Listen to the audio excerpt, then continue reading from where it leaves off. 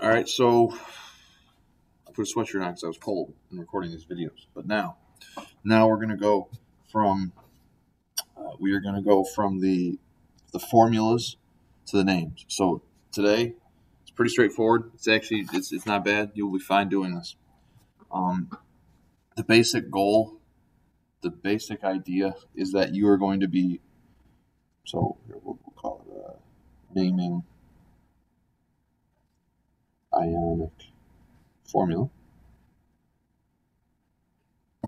Remember, we're going, ionic is metal to non-metal bonds. It's a transfer of electrons. Very important that we never forget that. So far, and let's just be clear on stuff. So far, I have given you a name of an ionic formula. This is the name. Basic salt, table salt, sodium chloride, and you have converted it to a formula. That's how we've done it so far. Now, today, we're going to go the other way. I'm going to give you a formula. You're going to write the name. All right. That's what we're going to do now. Thankfully, we're keeping this part simple, though, in this class.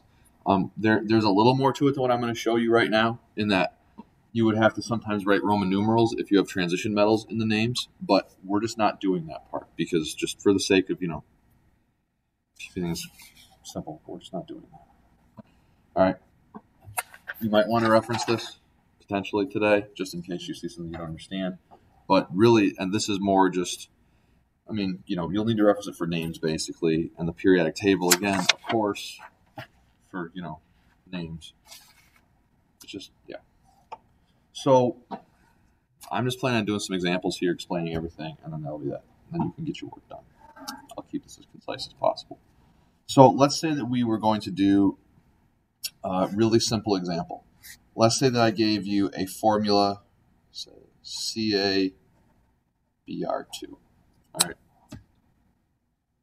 All you do to get this done, all you do to write the name of this, it's as simple as it seems. All right. You're just simply going to write, so you're just going to write the first element. It's calcium. So just write the name of the first element. All right. Then, so you can write, write name of first, or we'll say the first thing, because it's not always going to be just an element. It might be a polyatomic ion. It might be ammonium. So really, you'd say write the name of the first of the cation, because that's the positive ion. But that's not a term we've been using a lot, so I'm not specifically saying that. So write the name of the first thing. So just write calcium. Done. Simple.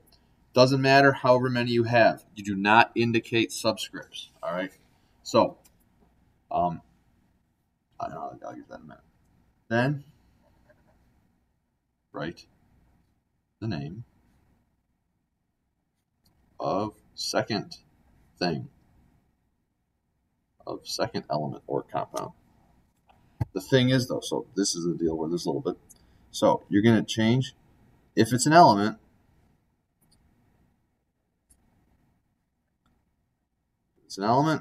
you're going to change the ending,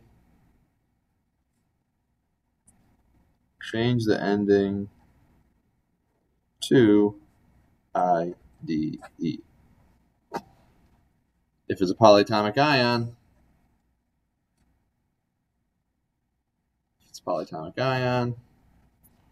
leave it alone.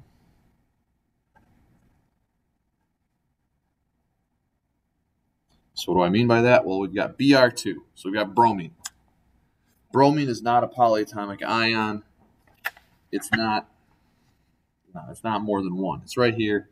It's just a single element.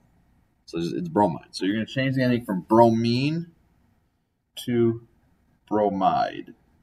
That's where the IDE comes in. Now, the most common mistake made on this, the only mistake made on this, usually, is you see a 2 there, and you're like, well, what about the 2? I got to write the 2. No. For ionic compounds, number 1, no prefix ever. No prefix. This looks like a serial killer 4-year-old wrote that. Whatever, I was trying to fit it in. No prefix. No prefixes. So just because you see it too, you're going to want to write calcium dibromide. You're going to want to put dibromide in there because that's like what you think of with the covalent stuff. You do not do that ever with ionic compounds. So in ionic compounds, no prefixes. It's as simple as write the name, change the ending, done. That's it. Nothing more to it. All right. Another example. Let's do just a few more examples. And we will call it good.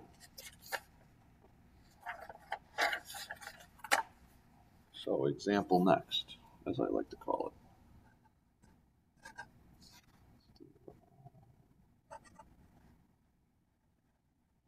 it. So Na2SO4. So you got to look up, here's example, sodium. So Na is sodium. So you're just going to write sodium. Now SO4, you're like, oh, I don't know what that is. Well, sulfate. SO4 is sulfate. All right. So you're just going to write sulfate. Just SO4 sulfate. Is it? Oh, that was rocket science. That's it. They're done with the problem. Congratulations. Next. You know, don't think too hard about it. Don't make it too complicated for yourself. I mean, that's all you do. You don't worry about writing these numbers. The numbers never mean anything for you for ionic compound naming. You just write the names. You don't need the prefixes. So it's not disodium. It's not tetra. No. It's just sodium sulfate. Done. Simple. All right. I mean, that's all there is to it. The only other thing I could possibly think of that could confuse you would be if you had like a parenthesis involved with something. So if you had like